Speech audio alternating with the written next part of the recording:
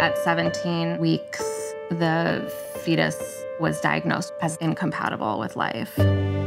We made the decision to terminate, and that is rooted in Jewish identity and law.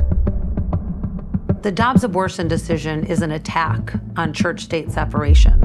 The Supreme Court's recent ban on abortion violates the religious freedoms of Jews and Muslims, both communities that allow for abortions. It's like saying, you know what? Now we're going to push fundamentalist Christianity on everybody. Can you use the Religious Freedom Restoration Act in these states to defeat the abortion laws? So are you going to use RFRA only to protect fundamentalist Christians? Or do Jews get to use it too? A law that started as envisioned just for the right is now the tool that we need against the abortion bans.